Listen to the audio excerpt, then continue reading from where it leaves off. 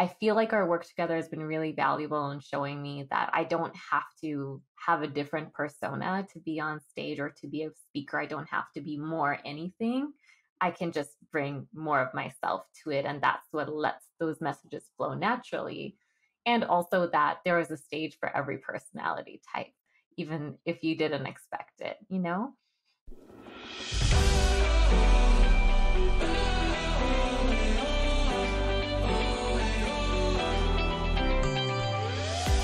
This is the podcast for the entrepreneur who wants to make a big impact, who doesn't shy away from hard work, but also wants to enjoy life along the way. Hi, I'm Heather Sager, former executive turned entrepreneur, and I've spent the last 20 years working with premium brands on sales, marketing, and communication. And I've learned that when you become a magnet with your message, you only need a hint of hustle to achieve your goals. Get ready to be inspired and ignited each week with tangible strategies on sales, speaking, marketing, and so much more. This is the Hint of Hustle podcast. Let's go.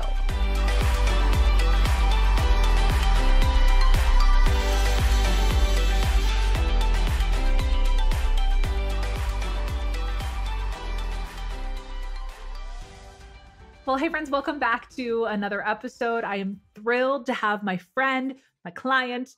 Also, she's been on my copywriting squad before. She's also a second-time guest of the show. Zafira, welcome for today's conversation. Thanks for having me, Heather. We were joking before we hit record that we are hanging out with each other all day today because we have back-to-back calls booked, literally together. Just us talking about things. But I'm excited for today's episode. Listeners, this is going to be a little different. Instead of interviewing Zafira on today's topic, this is kind of a new thing. It's not very often that I have experts come on my show that have expertise in what I teach. Typically, I teach what I teach the way that I teach it. However, Zafira and I teach very similar things in the realm of storytelling. And we just got finished wrapping up, preparing her to teach on stage next week. And we've been geeking out about storytelling for the last few months, working on her talk together. And we thought it would be pretty cool to hit record and do an episode of two super geeks around stories and language and just kind of chatting about our takes on storytelling in an effort to help you, my listeners, become more effective storytellers so that you can really stand out when you do share your stories and your message from the stage.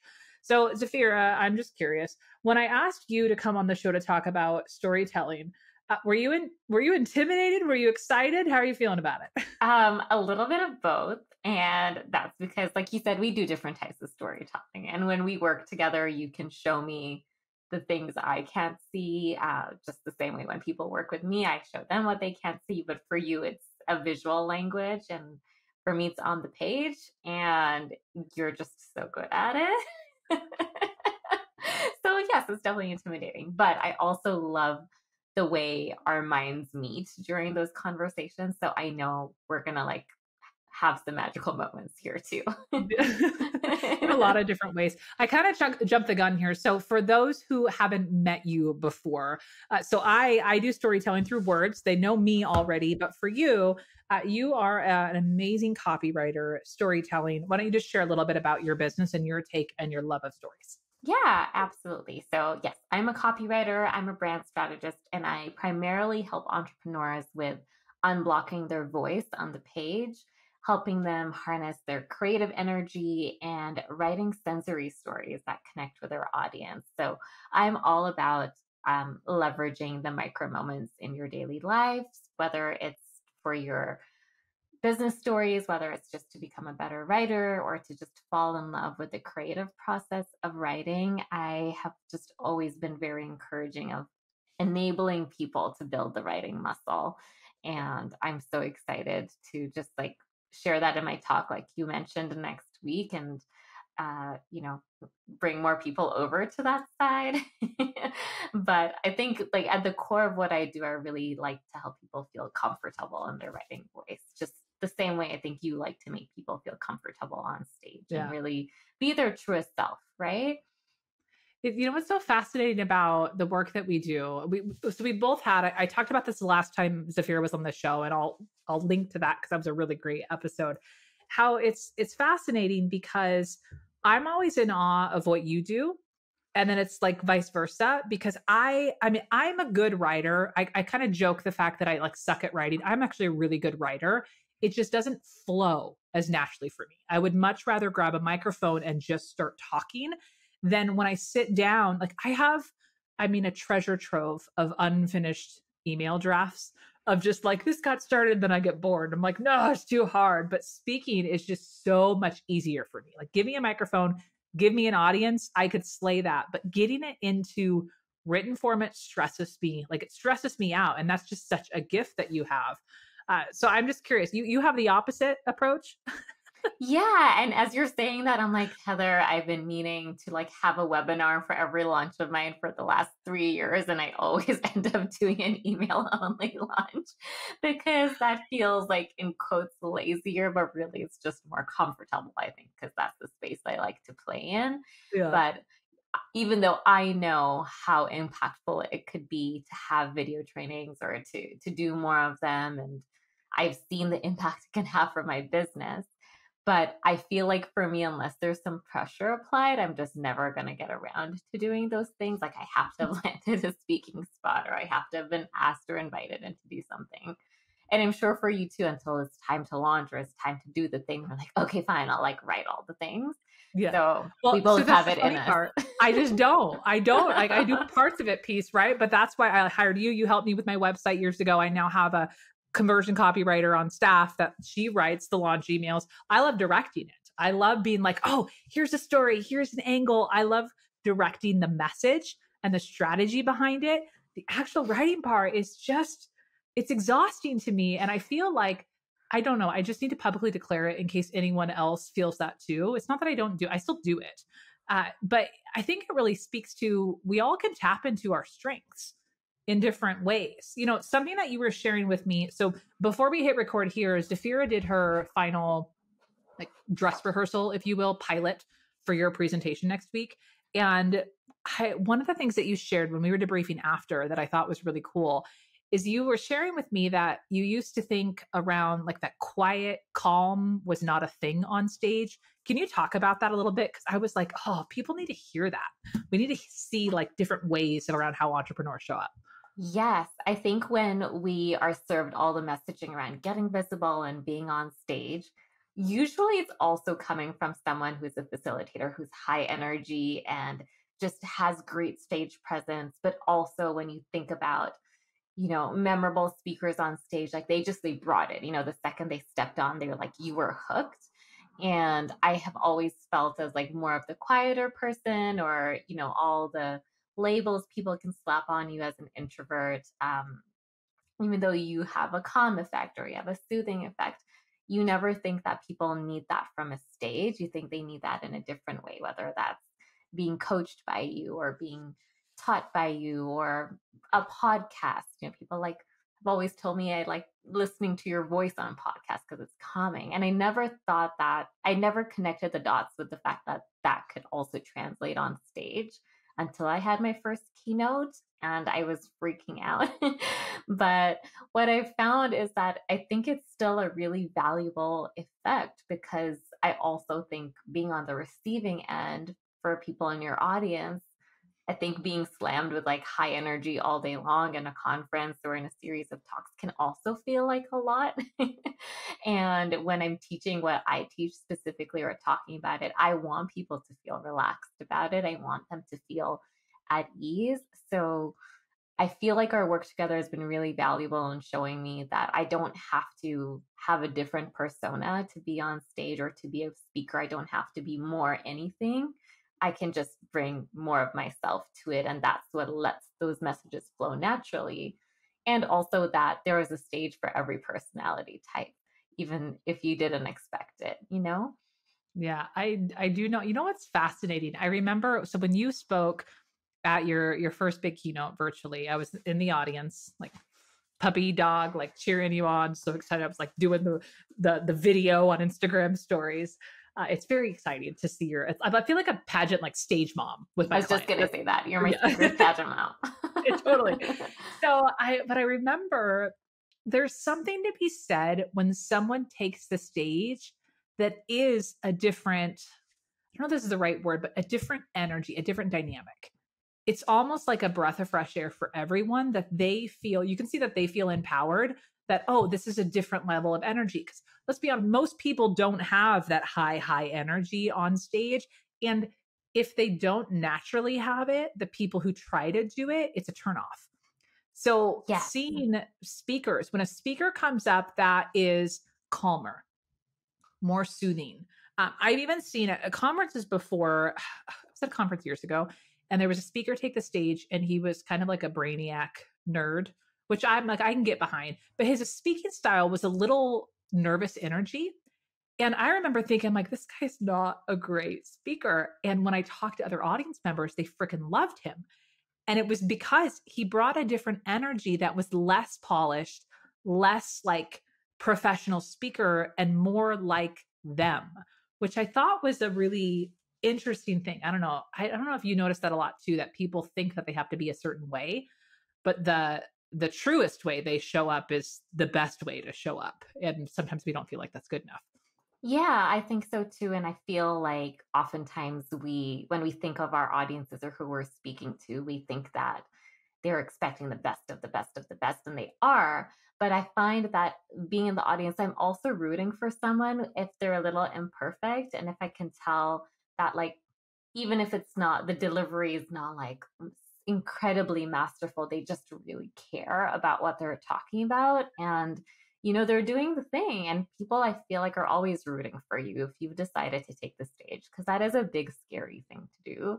It And is. everyone's sitting there watching you being like, holy cow, I could never do that. Or I'm so impressed that they even like got into this position. So I find that our audiences are a lot more forgiving and a lot more at ease and on your level than you think. So I totally resonate with that, because sometimes these super polished ones feel like they're on another level altogether, almost on a pedestal. And I'm like, I know there's no way I'm going to talk to them after or connect with them. And it's just, they're like in a different league on their own, which is still great, but maybe not as approachable. And I think when you do kind of show up with some flaws or just being truly yourself, people can totally resonate with that. And Yeah. this is totally random, but I went to see Beyonce this week, and I was really shocked by how she opened her tour, which was like with these really slow ballads and some of her older songs, and no one was expecting that. But I went there primarily also because I wanted to pump myself up for next week. But it showed me that, like, if you just show up as you truly want to be, and like, have the right message, and you've worked really hard, people are just going to lean in anyways. And it doesn't have to be Yeah. like big and bold and bright and like wild. And like, it did get there eventually, but she set the tone for her audience to feel super comfortable. So I personally really connected with that, because that's kind of my vibe too. So yeah, I thought Yeah. I'd just mention You know where it. my brain instantly went as you were talking about that? First of all, I'm very excited you finally got to go see Beyonce, because that was on your birthday bucket list. So good job, you. Thanks. Okay, side note to the side note. Last, I think it was a couple of weeks ago when you and I were talking, I confessed to you that I'm not really a Beyonce fan. And I feel bad saying that out loud, because I'm like, people are going to come for me of who doesn't like Beyonce. The But I'm big not hype is really, going to come for you. I know I'm not a Beyonce fan. I'm not really a Taylor Swift fan. It's not that I don't like their music. I'm not obsessed. Where I am obsessed is I'm like the singer songwriter. So I am fascinated by people who write and create their own music, which I know Taylor Swift does a bit, but more for me, like, I love Sarah Bareilles, the band The Fray. That was like my favorite band in like the early 2010s. I love like Charlie Puth. I'm obsessed with right now, just because of his watching him. I don't know if you ever watch his TikTok videos where he creates from noises. Like, he takes a Oh, noise and yes. turns it into a melody and then creates a song. Like, So there's cool. something about the artistry. I'm a former musician. I played piano growing up and singing, that I'm just obsessed with that. But it just, I think it actually, this brings up a really good point. This was not on purpose, but here we go, full circle. The whole thing about being your true self and sharing parts of yourself, and we both do that through storytelling, is it allows people to get to know you and to create those like obsessive followers like Beyonce or Taylor Swift. But it also, it I mean, the stories, they might create people who are like, I hate that person, but that's not really, I think people think that extreme happens, but I don't think that's really the thing. I think that when you're able to still show up to what you do, explain what you do in a great way, understand how to teach, how to write, how to communicate, uh, people can have a level of respect for that without being your obsessive fans. That like you become enjoyable. Like I'm not indifferent to Beyonce and Taylor Swift, but I'm not a like anti either of them. I don't know if this Totally. is even making sense, but it's just like there's an interesting part around is that I think we live in a world where we think it's so extreme. Either people love you or hate you. But I don't know. I think there's a lot of gray area in the middle.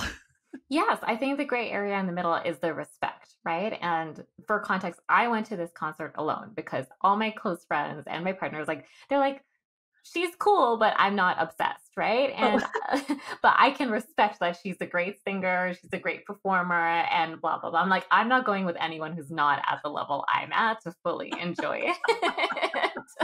okay. I didn't know this detail, and that's pretty Yes. amazing. And I treated myself to floor tickets, like the price of what would have been me paying for two of us to go with whoever I was going with. And you know what? I had the absolute best time ever. But they were also so happy for me, just like you said. There's an alarming amount of people in my life who are like, I'm so happy you finally did that. They're probably tired of me saying, I've never seen her live. But they all respect her, and but it doesn't mean they have to engage and indulge in the same way I do. So yeah, I think that is like maybe not a gray area, more of like a green area, like a nicer color in between where you Yeah. can still hold someone in high regard, but you don't have to Yeah. be a diehard fan. I think making this translation to marketers, I always have some kind Yeah. of business lesson. I think a lot of times we make our marketing decisions, whether it's speaking, whether it's writing, we gauge our feedback based around the obsessed fans, which let's all be honest, that the email replies, the people who tell you you're awesome, that, oh my gosh, your stuff is so great. Those would be like the Swifties or the, what's the equivalent of the Beyonce world? The Okay, Bayhive. there we go. So there's that, right? But then there's like a whole wealth of people who still appreciate it and like enjoy listening to the music. And I think that's okay. So here's my side tangent to business. I think a lot of times there are people that are listening to your messages, whether it's in your audience or on your email list or reading your blogs, that you'll never hear from because they're not the type of people who are the obsessive go to the concert or obsessive or reply or whatever else. And I don't know. I think what's cool about stories, here's the pivot to storytelling, is I think stories allow you to connect with a lot of different people. You can connect with your super loyal people who are engaged and they're going to gobble it up. But it also transcends to the people who are listening, but you don't always know that they're listening, that they might not be the most actively engaged, but you become like stickier in their mind. You slowly claw your way into that obsession. Like, Yes, I think that's so true. And I think the importance of showing up consistently with your stories is that really you're playing the long game, right? Because like I mean, I know I've experienced it and I'm sure you have. Someone's been on your list for years and then out of nowhere they're like, I've been reading and following this stuff for ages and now I want to do this with you or I want to do that or like I want to invite you onto this thing that I have. And I'm like, I didn't even know. Like, this person has been consistently opening my emails for years and years. And you just never know, like, who's listening, right? But it's important, I think, to keep showing up for them and keep yeah. honing in on the quality of your stories because they're low key invested and maybe investing in you years and years later. Just like putting a bug in someone's ear. My best friend is not obsessed with Beyonce, but now she's the one sending me TikToks and her whole feed is that. And she's like, what have I become? And so I think she's low key getting converted, but She's getting there. she's No, getting there. the cool part about that is okay, so I've been talking about this for weeks, is that this idea of becoming more known, putting yourself out there through telling your stories, through sharing your message. What I define as becoming known is where people recognize your name before you even take the stage or before you even get the introduction. They remember your work, they remember your stories, they remember how they felt when they heard you speak, and they refer you to their friends. They talk about you, whether it's obsessively or I love it when people, this is my best piece of feedback I always get, is when people like thank others for introducing them to me. Like, so that's how Mm-hmm. you know you have a good refer. So with your friend who's not obsessed with Beyonce, what's cool around that is now she's actually looking for things to like send you around Beyonce. I think about this all the time. I get people coming into my world, you probably do too, who have never bought anything from me ever, but they refer me left and right. Yes. They tag me in the Facebook group saying, "Oh, speaking coach Heather Sager. Oh, you need a speaking coach Heather Sager." And sometimes I'm like, but they don't even know if I'm good. But there's a reputation there, right? Like, I think that's what's interesting is the more you talk about your expertise, the more that you tell your stories, showcase your street cred through stories. That's my favorite way to do it. People refer you even when they don't buy from you. And that, like, I don't know, that's my favorite way to market. I think so too, because I think as you keep showing up and, telling stories means you're sharing parts of your personal life, you're sharing the real stuff that's going on. And I think that makes you more credible over time and more trustworthy, right? Because you're not hiding behind something else. You're just showing up and being real. And I do think those people in between, the people who respect you or, who may not buy from you, may not be invested in you, can still be your biggest advocates, or your Yeah. biggest affiliates or whatever, it's just important that they still know you're around.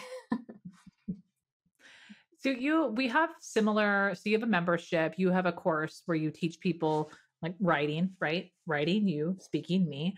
And in both of our programs, story is a central piece of it, right? It's one of the vehicles that we use to help our clients feel more connected to their audience and their audience more connected to them. I'm curious, I'm going to go left field here and go geeky. And let's talk about from a business perspective, what's the case that you typically make to your clients around like why are stories not just like a nice to have to make you likable, but why are they a necessity for business owners? I think they're a necessity because, really in the sea of everything out there, that's really the only thing that can set you apart. That is the only unique thing you can gravitate towards and share from your unique perspective that no one else can copy, no one else can imitate. And it's also the thing you have the easiest access to. So even though technically it seems hard mentally to wrap your head around it, I often have to help people realize that, like, it's, the simplest form of storytelling, really, at the end of the day, is just to leverage what's already going on around you. And ultimately, at the end of the day, I want people to connect with their audience on a relatable level. I want them to feel like the people on the other side of the screen are just right there with them. And I often find when we take story out of the equation, our messaging is either like too vague, or it's wandering, or it's not anchored in anything. And the most consistent thing we have going on is like the everyday stories happening in our lives. And those themes will show up time and time again. And your audience will be looking forward to you sharing those themes time and time again. For me, for instance, it might be like how I talk about the ocean, or my two rescue dogs, or my love of books, or clearly Beyonce. But those all kind of end up becoming pillars of your content over time. And I think it's the easiest thing you have access to. It's just flipping your mindset to realize that it can be such an asset instead of something so overwhelming.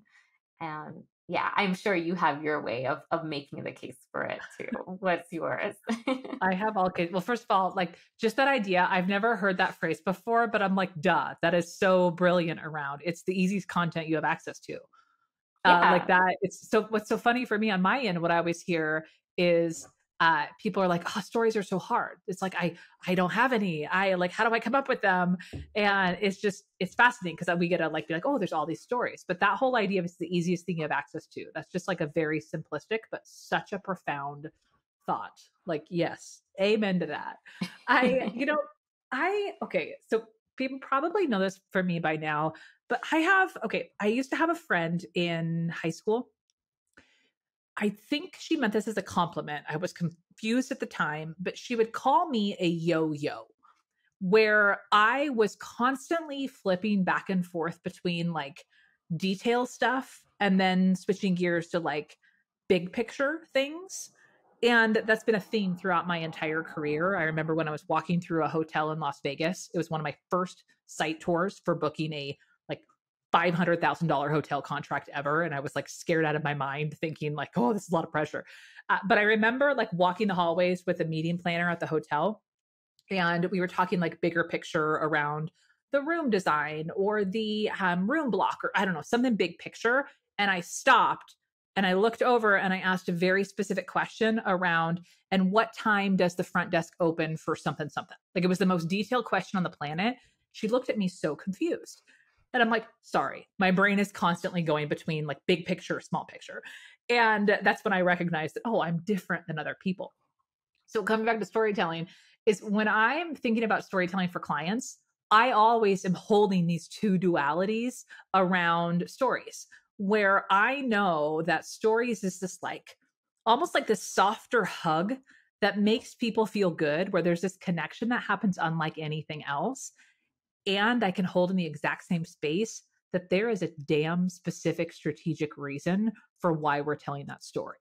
Like, I don't think that being strategic as a business owner and having objectives, I don't think that cannibalizes the comfort and connection that comes from stories. So that's what I'm always thinking about, is juggling those two, because I think a lot of people think it's one or the other. So for me, like on the business sense of stories, I think stories are the easiest way to sell your stuff, because you get to tell the why you created something. And the why isn't because I wanted to start my own business because I wanted to like ditch the band. There was like a reason why this one idea that you had came in. There's context around it. And so that's one of my favorite things. So people know that I love teaching people how to sell. That's like my sneaky pocket skill, using stories for selling. Using stories to amplify your credibility. It's the easiest way to do it. Otherwise, you have to like get on your soapbox and pretend like you're a car salesman, or use the bro marketer scripts that sound terrible. Like it's when you're selling, like spewing these scripts, that's why it rubs you wrong. But when you're telling the story of why you created it and who it's for, that feels like a hug and a blessing, because you now have an opportunity to work with someone and get the results you're after. So I'm always like in that duality. I could geek out on that all day long, but I don't know. It always like tends to blow people's minds around how I can toggle between, and like, what's the thing? What's the objective for overcoming and all of that? Yes, absolutely. And I feel like where we meet in the Venn diagram of those two things is really the emotion, right? Like what you're saying, like when it's a script, you can tell. And for me, when it's, something that someone has tried really hard to write in a way that just talks around the story instead of telling the story, you can tell. And I think for both of us, we're both just like blowing the dust off of the BS, and we're like, just say the real thing, right? Yeah. And just tell them why, But I think where people find it challenging is that sometimes they don't know that the stories are stories. And I think we're both good at like opening people's eyes to be like, no, that's a story. Go there, do the thing. You know, what you were mentioning in terms of like people remembering your stories and having that be something attached to you. You and I worked on a really cool opening story for one of my keynotes, my eyebrow story. And people still mention that till today. But I remember at the time when we were just riffing on things, like I didn't realize that would be the story I'd end up using. But you're like, Zafira, that's gold. So, we speak a different language visually and in our words. And I would have never thought to use that, but you were able to spot the opportunity right there, because you can yo-yo between all the things, right? Mhm. That was fun. Yes, y'all, we did an entire opening story around Zafira's eyebrows.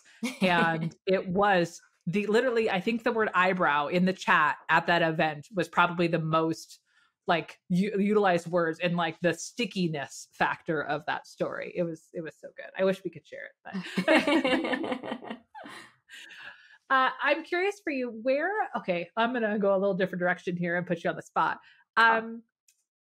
What are some of your storytelling, like nails on a chalkboard things? As in when you notice other people bless their hearts, as they say, not from the South, neither of you, but I hear this is what we're supposed to say when we bless their hearts for doing things wrong. What are some of those things that you notice that you wish you could help them shift? I think when people tend to use all the adjectives instead of spelling out like what's actually happening underneath. So, for instance, when people, I don't know, you might say like, I, I was in a room where it was, just like loud and it was noisy and I felt really overwhelmed and blah, blah, blah. Like they just but I don't really know what's happening in the room, right? Like what's making it loud and what's making it chaotic, and like how is overwhelm feeling in your body. So I think when we just say things on what feels like so surface level, it doesn't give your audience anything to latch onto. And I just wish people would add more detail to their writing and to the quality of their writing. It's already there. They just don't know that that's something they need to do until I can help them switch that light on. And, when people, I think, anytime I read copy on a sales page that's like benefit based, and it's things like increased confidence or just like, things or like clarity or things that just feel so intangible without understanding how you can like ground them in the context of what you're selling. And I think probably my third pet peeve is when, especially around launches, if I'm reading someone's bio or I'm reading their story and there's nothing in there about why they made the thing or why they've created it, but it's just like, here's my bio and here's my credibility. Buy the thing. Like I need that heart and I need like that essence behind things for me to feel really connected to someone in the copy. So I guess probably my overall pet peeve is people just playing it safe on the surface when they could be going so much deeper. But Yeah. I understand why, because that's just probably the easiest way to do things. But it can also sometimes be like the laziest way to do things if you're just like, I just need to get something out the door. But I think people can tell when that's the case. That's a true one. It's a true Yeah. one. Yeah. So my language around that, so I have a similar thing. Okay, so it's interesting. I never realized I was a good storyteller. That was not even a thing on my radar. I did not know I was good at telling stories. I didn't really experience that I told stories. Wasn't really a thing. I until I had to, right? Until I had to start telling my stories. And for me, it would be both. I'm actually curious. I want to hear your story around like why has storytelling become a thing? Like I'm actually very curious around when that really became true for you. I don't know when it became true for me, but what I know to be true is people have heard this story before, but when my mom got really sick from cancer, so senior in high school, I remember so my family had started our nonprofit. It was her last Christmas present we gave her before she passed away in March. And I remember my high school teacher, it was I can't remember what class it was like government or something, but it was the class that we had to do this big senior project in. And part of our grade for graduation is we had to present our senior projects. It was like a big presentation. Everyone was freaking out about it. Every year the seniors go wild because they have to give this big formal presentation. I'm like, y'all have, my mom is literally dying. Like, I have bigger problems than a freaking presentation. But I remember my teacher pulling me aside and him saying, or this is early in the year, right? Where she was diagnosed terminal, but we didn't really know how it was going to go. And I remember him, I could just imagine this teacher like trying to explain this to a teenage girl.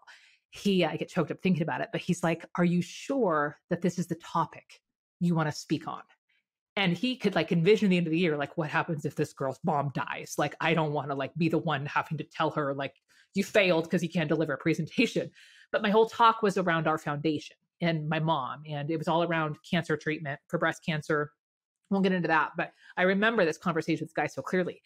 And sure enough, my mom passed away in March, and I had to give this presentation in June. And I remember we were split into rooms, and there were I was in a group with like 4 football players giving their presentations. One of them was going to become a real estate agent, and his mom had a real estate agency. So like they were all just very dude style things.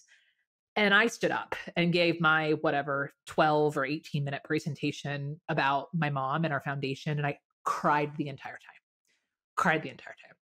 And like it was interesting. But what I realized from that was standing up in front of a group and just sharing my truth, which is such cheesy language, but sharing the real story of why I picked the topic was one of the most freeing things I've ever done. And when I then went on to compete in Miss America and started, my platform was breast cancer awareness.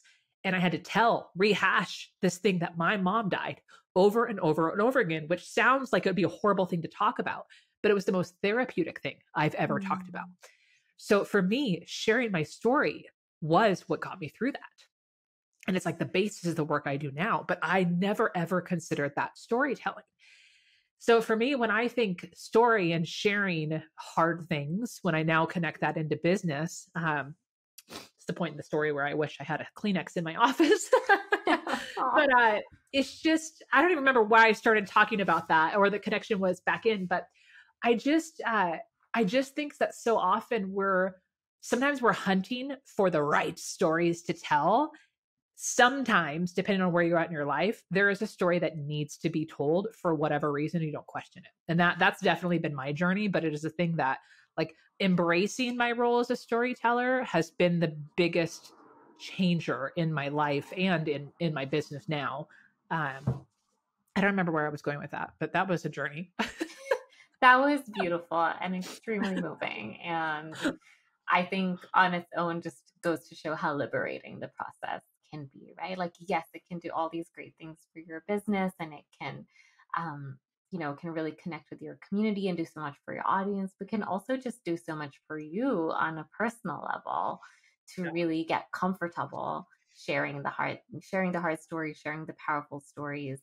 And I know I feel it too every time we work together and I end up telling you stories. Sometimes I feel so nervous before I'm about to do something. And then after it's done, I'm like, wow, I feel like a million pounds lighter, even though this felt really heavy going into it. And I just think that it can be so freeing on its own, just for you on a personal level, and on how you end up showing up in your business as a result, for other people as a result, and for yourself in all the different ways that you share stories. It really has this ripple effect because I think it can change you on a core level, truly. You can. And I think oftentimes, I'm curious your take on this, is I get questions from people around, okay, I feel this thing I need to share on my heart. But then in the kind of other hand is here's like, you want to make sure that you're sharing things that are going to be helpful to others, right? It's not just about freeing your soul, it's about serving others. So do you, like, how do you typically approach that with clients around whether or not they should share a story, like whether or not that story needs to be told in that format or at that time? It's always an interesting question. That is such a good question. It's one I get all the time, and it's usually so nuanced because it depends on the context. Like, is this a story on your about page? Is this a story in your email? And I think that, you know, something that I'll share actually from my own book writing process right now has been really fascinating in terms of like really anchoring stories and their relevance, which is, I had to outline the whole book recently, and my book coach was like, before you write anything, I want you to map out each scene and the point of each scene. So it's scene, point, scene, point. And I have about 50 for the entire book. And I've started taking that approach and sharing that with my community members when they're like, is this relevant? Or like, why, do I need to do this? So let's say in an email, it might be like 3 scenes, but, 3 points. And it's all coming back to something. So I think when it comes to helping people identify what to carve away, what to chip away, and what to keep in, it still has to have a point. You still have to have an overall message or a mission, and your audience, it wants you to take them on a journey from A to B. And if you go to X all of a sudden and then you come back to B, that's a sign that that's something that maybe we can tuck away later, or maybe we can move it into the PS. But the journey has to be there. So I like to make sure that people tend to end up meandering in the middle, and that's where they get tripped up the most. And that's usually where I do the most culling. And some people also are never sure where to start things, or they get really lost trying to end things. So it's those beginning, middles, and ends that are the trickiest. And Yeah. sometimes I like to switch them up depending on the kind of story that we're telling.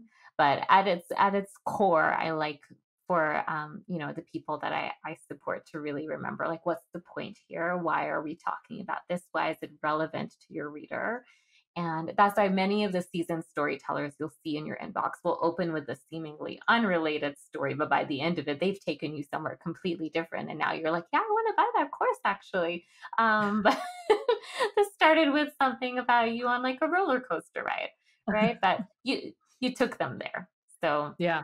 yeah, I think it's about the destination, I guess. Yeah. That meandering thing, it's interesting, right? Because in writing, when you see it reflected back on the page, it can feel like, oh, very clear around where to like strike through. And even with my clients, you and I did this, right? I'm like, Yes. write it out, talk it out, transcribe it so I can actually show you what to cut. And something that's interesting is this happens to almost everyone. It doesn't matter if you're like a professional storyteller or not. Everybody has their rambly first version where the first time you tell the story, it's not going to be your stage worthy story. It's you need got to get out the rambles because I find it's almost sometimes you notice how when someone's on a coaching call for anyone listening who's been on group programs, the same thing always happens when someone jumps into a hot seat on a coaching call. They just deliver all of this context and backstory. And as the person speaking, we feel this is necessary. They need the context in order for this to make sense or in order for to justify my question or something else. Just all this context. And I think you do the same thing in storytelling. What I always find is tell that story because most of it is context that is unnecessary for the actual point of the story. And so we can like shave off and cut all of that extra and start at the good part.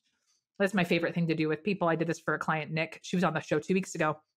She had a keynote happening that week on a different topic, and she showed up to a session and rambled out this whole story. And I'm like, perfect. Start here. And it was 2/3 the way in the story. And she's like, what? Like mortified. I'm like, kill the darlings, as they say. Start there, trust me. And she practiced it. And she said she's a professional speaker. She's never had an audience so captivated and engaged as she did at the start of that keynote. Wow. And I'm like, hell yeah. See, I know things. I know things sometimes. Yeah. But it's that like meandering piece in the editing process. But I don't know. I think people think that, oh, I'm a good storyteller, therefore I can just ramble it out. But you got to ramble out the rambles.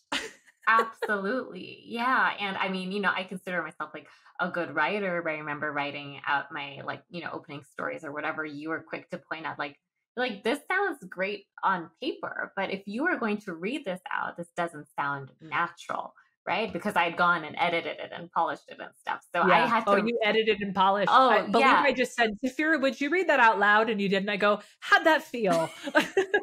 Yeah, I buffed and I scrubbed it, all the things, but you helped me like ramble in a different way. And we all process differently. So Yeah. I think that's really important. And I think the whole piece around providing context and, the lead up to things, when I see people do that in writing too, I think we do that to protect the story a little bit and to protect ourselves. And then we get comfortable in the middle. And obviously what is scary about sharing our story on stage and when we're speaking is starting in the big part. And that's what you are so gifted at helping, people realize and identify. And also really insightful to know that that is actually what your audience really cares about, right? Yeah. Yeah. And no one knows what the first drafts were, but like I'm sure they would always be shocked if they knew. Yeah. Okay, I have to pull up this quote. I read this earlier in a coaching call I was on today. I was listening to a book this morning and there was a quote that stood out and I'm like, I have to write this down. And then I riffed on it. But I think a lot of times when you said that piece around, we add the context to kind of protect our own story. Brilliant. I love that. That reminds me of, so I wrote this down. I don't remember what was the actual quote and then what I added to for it, but here it is. Are you more interested in being right or getting it right? How you answer this question determines how you're able to receive feedback. What makes me think about this with stories is sometimes we're so tied to wanting to tell a certain story or a certain part of the story that it's almost like our egos are saying, no, but this story, this is important. We want this. And we're wanting to be right, to be able to express that. But the question is that more important or is it more important to serve your audience and serve the point?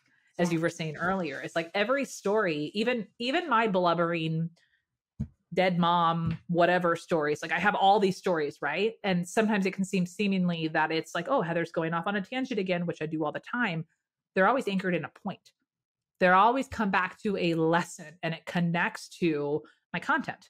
Like that's my storytelling framework is ABC, attract, bridge, connect. Like there's like three parts of a story, but if it doesn't go into an actual point that's going to serve your audience, then that goes, well, you're just now choosing your ego to like express.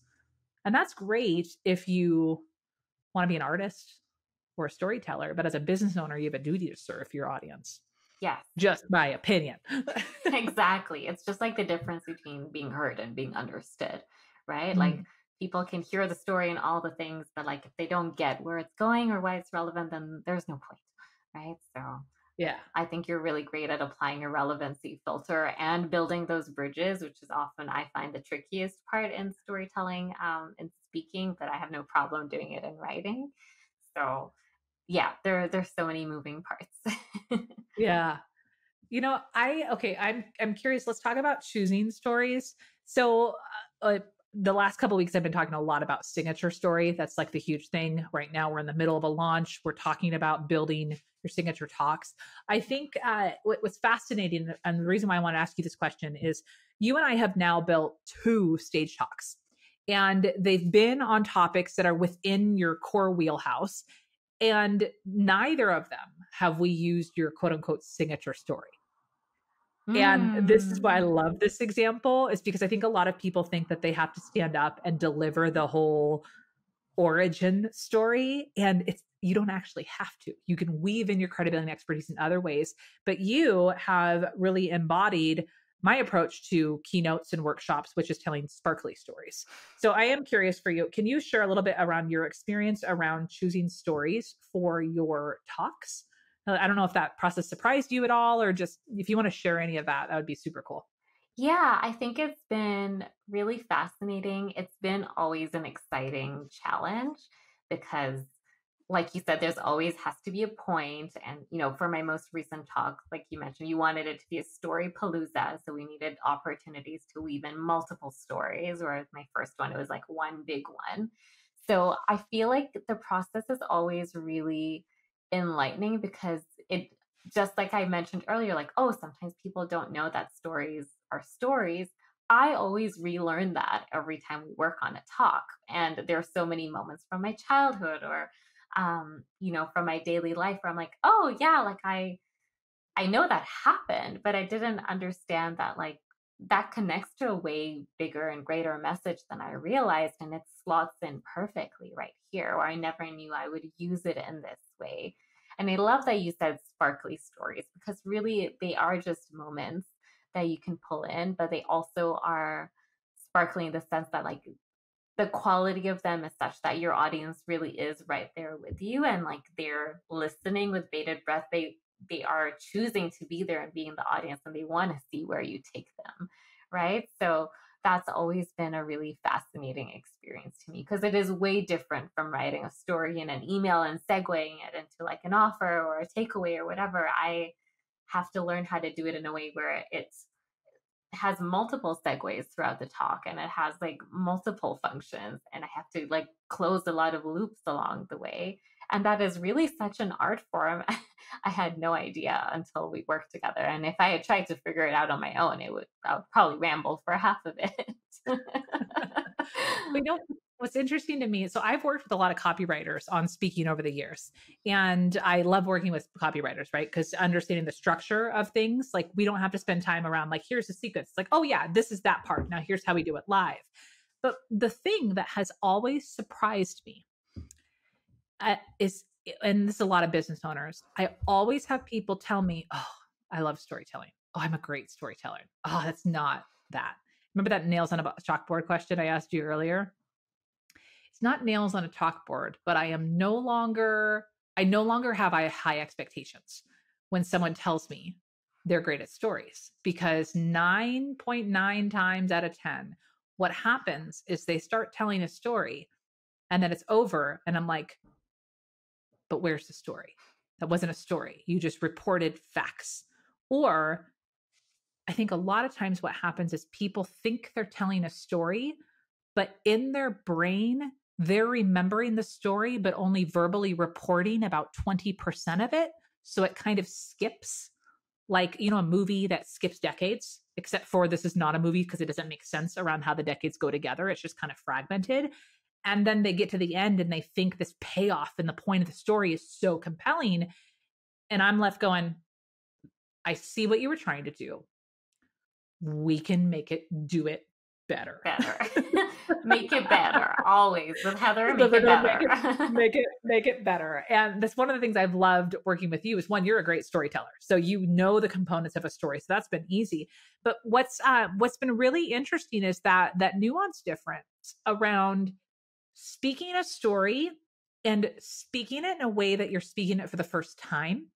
That is a different art form, because storytelling is just as much about the being in the moment and sharing it. I mean, gosh, okay, I hate coming back to this example, but y'all, I ugly cried on this podcast today. I would imagine that you teared up too. I don't know. I was looking at the camera. So Zafira, I don't know where you went on that one, but I imagine anyone listening, if you held it together through that, like, good for you, right? But but that piece is, I still get choked up talking about something that happened 22 years ago. And yes, I've emotionally healed from it, but I'm able to tell my stories in a way like I am sharing it real, raw, and true. And this is something that this is what we worked on, right? This was in your closing story for your keynote. The time this airs, it'll be this week. Is closing stories are what I call a heartfelt story. It needs to raise the stakes. There's a specific job of a closing story, and it has to touch someone in the heart. And if we try to get it right, if we try to have the right words, if we try to recite a script, you miss the experience and that presence of the emotion. Yeah. And I think this is something I've mastered really well. And this is, I think, the hard thing for people to grasp, going from a page to trusting that they're going to get the story and they have to experience the emotions as if they're experiencing it for the first time, which is kind of scary to do if you're sharing something raw. But I am curious, because I pushed you pretty hard on the script piece on those. How was that experience for you? Because you've really made leaps and bounds in your closing story in the last 3 weeks. Yeah, I think what you've really pushed me to do is to, just know how to feel into it, but also, like you said, how to really raise the stakes for your audience and not just tell the story, but to command the room in that moment and have them be like, this is some serious shit that's happening right now. Yeah. Like there's a line I know I'm going to say where you're like, stop right there, pause, like look at them in the eye and be like, this is for real. Like, I need you to actually go and do this. I actually told them, like, you need to actually, it's like you're yelling at them. I want like a period at the end of that, like a boom. Like my strict mom voice, right? And yes, that's exactly it. And those are things I might have just glossed over, or I might have just, said in a different way, but they really hold so much weight. And I think knowing when to infuse like the pauses and like the moments, or like to slow it down, or to just let the words breathe instead of just talking and trying, like, especially for a closing story, you're like, I'm almost at the end, like, let's just go, let's get this done with. I think in both the talks we worked on, you have really helped me understand how much your audience needs that for the story to land the way it's supposed to land. And also to just, it's kind of like when someone who's a really good speaker, like, is whispering and you want to lean in to just hear every word and they don't have to be super loud. You really taught me the power of that. And also just knowing how to like bridge everything, right? So it makes sense. And like, we're still coming back to something that like is impactful. Like you said, that's not even just like the hug at the end, but is that like, this is the reason you're here right now. And like bring them back to that moment, connect it back to like the theme of why they're there, or the conference, or whatever it is, and have it be very full circle is, again, like such an art form, I think, because if you've delivered something so powerful, you don't want to end it feeling like it fell flat, or you don't want to have it be like a balloon that's deflating slowly because you gave all the good stuff away. I think you helped me realize it's got to be good and juicy all the way till the end. And the story in itself is also an act of teaching as well. Yeah. It's like, okay, we mentioned music. We started with Beyonce today, and then I talked about my love of music. A good talk is like a song. And if anyone knows anything about music, there's chord progression in music. There's a templated structure around how songs work between the chorus, the bridge, that like all those pieces, right? I won't get into that. But when it comes to a talk, there are highs and lows. There are crescendos. It shouldn't be the same energy throughout the whole thing. And this is why I love storytelling so much, is because it lends naturally to the highs and lows that you can take an audience on. I just had this light bulb as you were talking. So Zafira, you teach sensory storytelling. And side note, y'all, you need to go follow Zafira. She's got a couple blog posts around this. You have a lot of content around it. I don't know how they can eventually hear this version of the talk you're giving. I don't know if you're going to have any content around it, but like what you're teaching is freaking brilliant. Inside your talk, so she's teaching like ways to add a sensory experience in your stories.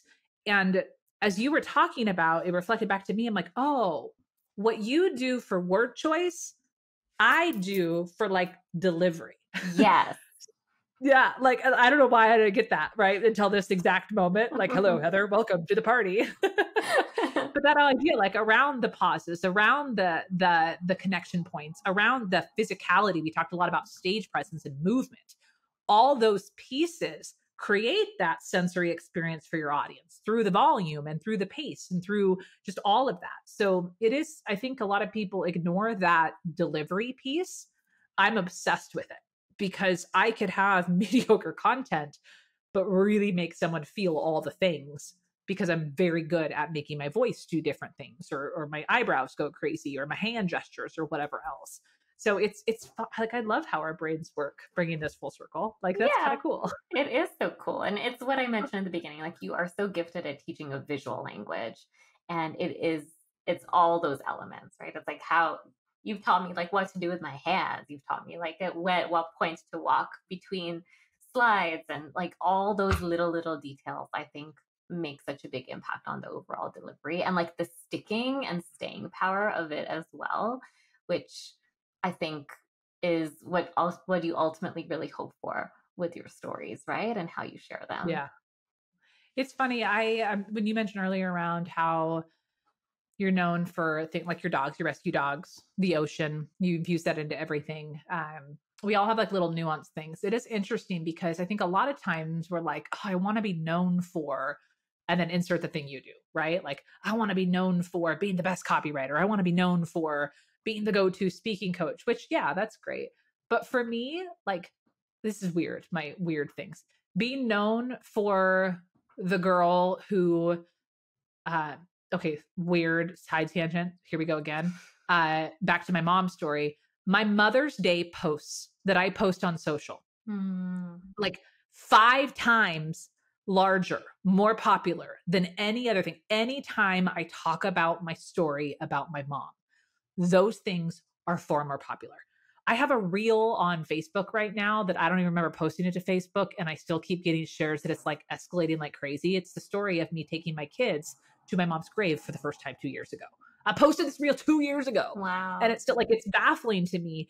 But then there's this piece I'm like, that's not around speaking, but it is around sharing my story. Yeah. And the fact that I help so many people who have had loss or who have a complicated relationship with motherhood or whatever else, that every Mother's Day or every season, every time I choose to talk about that, it reaches people and I'm known for that, I'm okay with that title. Yeah. Like, I think becoming known is more than just like our craft. I think there's so many other things that we can make an impact for, and that, like, I don't know, that's the power of storytelling. Yes. And I think the power about what we both do with our stories is really just about how we make people feel, right? At the end of the day, I think we both have the ability to help people feel really seen and heard and accepted in ways that they might not expect from us, but those are the things they remember us for, right? Yeah, it's so good. Y'all, if you are not on Zafira's email list, you need to be, because her emails are like, they're one of the very few that I actually read in entirety, and I reply to them. Yeah, I love when you reply to my emails. Thank you. It's right. But it's the one, you get a masterclass around emails, but it's just a good experience to listen to. I mean, you do a really good job beautifully bringing in story, but also modeling what it looks like to bring personality without it needing to be big or dramatic. You bring in seemingly simple, everyday moments to show people how accessible storytelling is. And I freaking love that. Like, no wonder you said it's the easiest way to form content. Like, you model it so freaking well. You make it look easy. I know for you, there's a lot more that goes into it. You're very good at it. Oh, thank you so much. I appreciate that. All right. As we wrap up here, Zafira, any other things on your mind that you would love for people to know when it comes to storytelling? If they're listening to us going, okay, I hear you. I'm going to start being more aware of how I tell stories, how I bring them in. Yes, we hear you. Let me say more than just my expertise. Any just like tips or words of wisdom that you want to share? Honestly, the one thing I would say is the sooner you start, the better. I think I waited a long time for people to give me permission to share my stories. I think this is where we were going originally, our origin stories with sharing stories. I just remembered. But sometimes I have waited up until I've been given an opportunity or I've been forced into it, or, I really feel like if I had been practicing it earlier, especially with speaking, a lot more opportunities and collaborations and connections would have opened up for me more than I dreamed possible.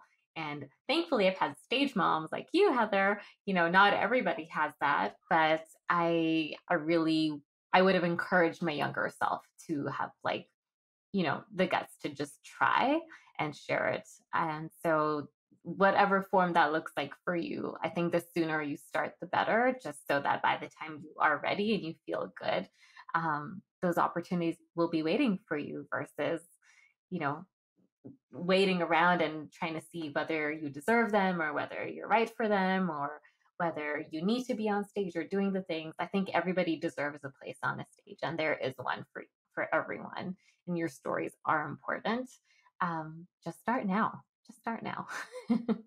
I love that. I think that's critical. I think that's the best advice for everyone. I think one of the things that I learned from you that you've really hammered into my brain in our work together through your talk, because it's one of your core pillars of your talk, but it's the permission to edit.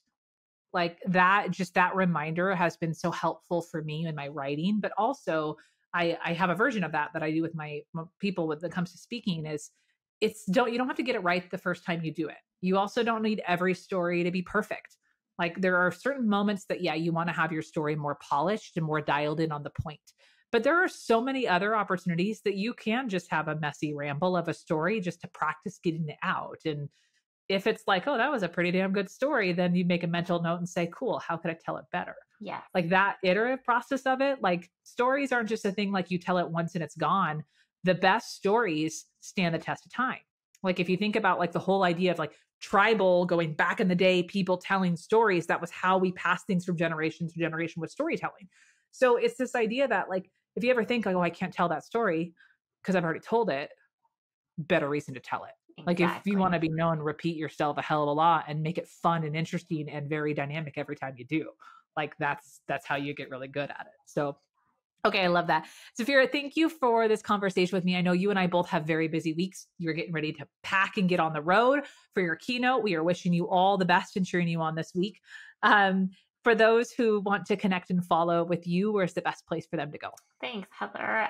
You can connect with me through my website, www.zafirarajan.com, or you can slide into my DMs on Instagram at zafira.rajan. Thanks for such a great conversation.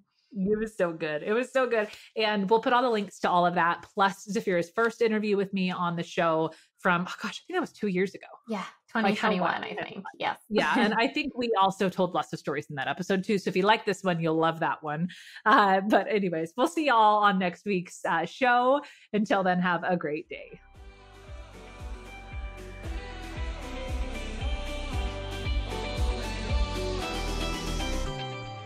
Thanks for listening to another episode of the Hint of Hustle podcast. If you're in a season of hustle, consider this the permission slip you didn't need to take a beat. Go on a walk, stretch, call a friend, go reheat that coffee for the 4th time and actually drink it. Because those big dreams you're chasing, they require the best version of you. And if those goals include expanding your audience, establishing your industry credibility, and selling your premium price programs, the best way to tackle this is through speaking. Your voice is your best brand asset, and we'll teach you how to use it as a marketing tool. Head on over to thespeakercode.com/start, and I'll see you there.